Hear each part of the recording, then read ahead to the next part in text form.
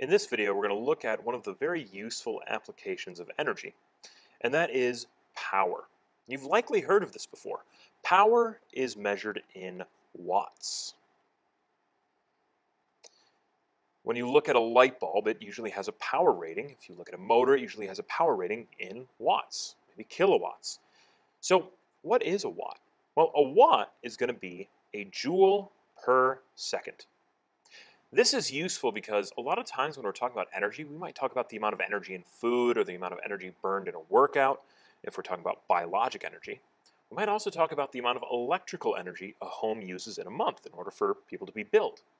But it's really hard to talk about that without any context of time. Because I might say, I've eaten 2,000 calories. If I say I ate that in an hour, that means something very different from if I ate that in a day. It matters how much energy is moving per unit of time. And so when we look at power, we can take any of our energy equations. So I could say work, remember that was force times distance. I could take that work over time. If I took that over time, I could take force times distance over time. That would give me power. If I wanted to think about the power that I'm getting out of maybe a waterfall, well, I'm going to think about, well, what's falling? Well, I've got a mass that's falling, so it's going to fall a certain height, and it's going to be falling due to gravity. If I look at that, well, I've got potential energy. And if I look at that over time, per second, it's over t for time, then I've got power. If I think about a wind turbine, I'm going to have a certain mass of wind that's going to be moving at a certain velocity. The wind speed is going to matter. So 1/2 mv squared, that's my kinetic energy. Well, I could look at that over time as well.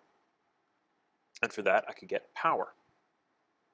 I could even look at something like a steam turbine. A steam turbine might be moving, and it might be difficult to measure how much steam is going through at a given moment, but it might be pretty easy to measure the angular velocity of that. And so I could take that 1/2, and I might be able to figure out the rotational inertia. I could take that and get rotational energy. And if I just take that over time, I get power. And all of these are going to be the same power. None of these will be a different kind of power. Power is always power. It's going to be energy over time. And so this is a very useful way to bring a lot of these concepts together, a lot of these energies together. So then if I think about this, I can really define power as being energy over time, or if I look back at my work equation, force times distance over time. What's distance over time? Well, that would be a velocity. So as long as I have a constant velocity, I can also say power is force times velocity. Let's say I've got a tow truck.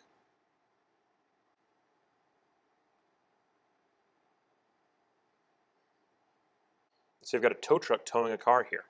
And let's say it's moving at a constant velocity of 16, let's say 16 meters per second. And it's tugging this rope that's pulling the car has a force of tension of 3,000 newtons. What would be the power that this tow truck is having to output in order to tow this car? Well, I can take that force of tension, that's going to be a force, 3,000, times 16. And that'll give me the amount of power that this engine has to put out. That would give me 48,000 watts, or 48 kilowatts. Another type of power measurement, one that we use in the United States, is horsepower. You might have heard this before. And this is going to be a pretty significant factor when we look at something like a tow truck or like a semi. Because any car can put out, maybe 200,000 joules of energy, but it might take a while to put that energy out. It might take a while to use that energy. We might need to be able to tow this certain amount of mass at a certain velocity. Well, that's going to require a specific power output. So if our engine can't put that power out, then we can't tow that. Think of a little sedan trying to tow an airplane. That's not going to work. You might need a much larger vehicle for that. So then let's put this into action with something like power generation. Maybe we've got a waterfall. And we put a water wheel on that waterfall. It's a terrible drawing, but you get the idea. And I've got that water has a mass of, let's just say 45 kilograms is able to fall per second. So 45 kilograms per second.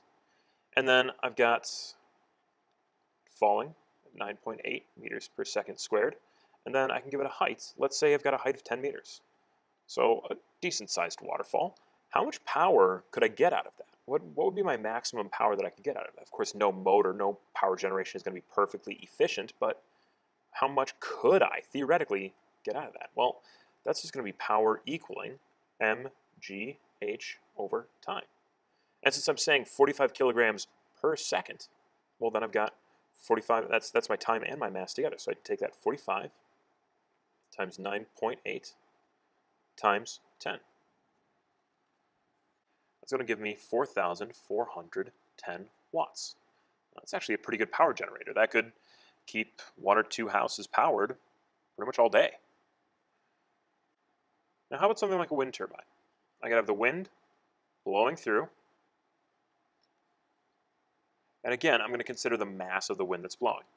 Let's say it's got a mass of 42 kilograms of wind is going to hit a wind turbine. And let's give it a velocity. Let's say it's got a velocity of 20 meters per second. That would be a very windy day.